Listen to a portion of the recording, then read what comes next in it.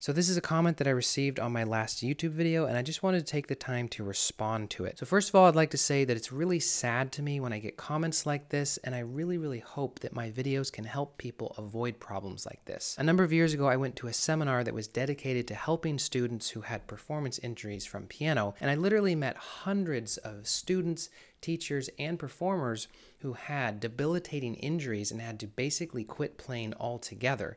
So this is a very real thing, and this is actually why I started the channel in the first place, to create an online resource to help people avoid these problems and get the most out of their practice time and their playing. So when I talk about piano injuries on the channel, it's not just meant to scare people or to get clicks. It's actually a reality for many people. So hopefully people can learn from this and avoid these problems.